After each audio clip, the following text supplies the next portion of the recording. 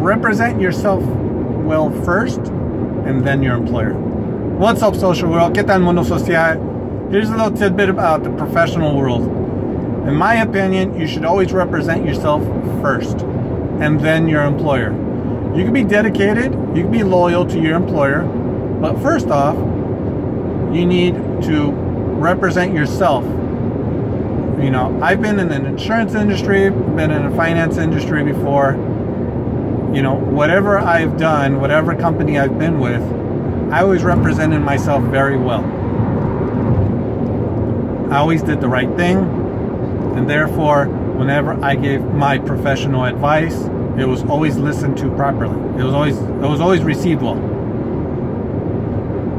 And then, of course, you choose the company that best fits you and your values and your morals and stuff like that. But that's the way I've always been. I've always been morally correct. If I think my own company is incorrect, I would fight it myself. I had no problem in going up against my own company and saying, no, this is wrong. This has to be fixed. It's wrong. We need to correct it. And my clients, my customers have always appreciated that. They always knew that I was watching out for them. And at the same time, if your company's doing something wrong and you help correct it, you avoid problems for the company, lawsuits and all that. And then they appreciate it. The right ones will. The right ones will appreciate what you're doing and how you're doing it.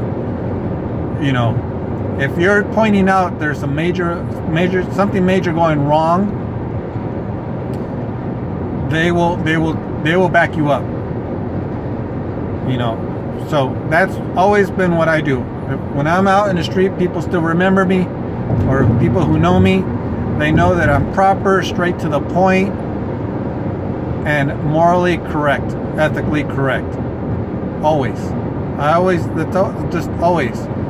I was in insurance, people follow me in my insurance, whatever company I went with, and then when I went to financial services, they're like, oh, okay, we'll get our services through you.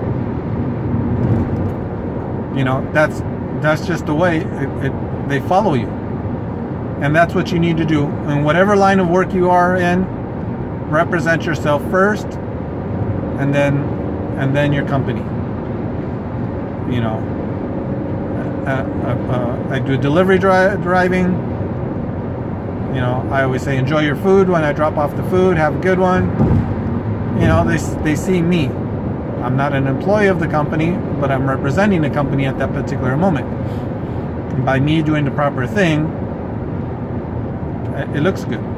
You know, when I was insurance, I didn't like selling lower limits to protect my clients. I'll talk about insurance in some other video. Anyway, that's my advice to you. Always represent yourself first, and then your company. And you will come out ahead that way. You will come out ahead, whether it be within your own company or another company comes along and tries to snatch you up because they see how valuable you are, how good you are, and they want that for their company. If you're your own business, you'll get great props in the community because they always know that you are dependable, moral, ethically correct.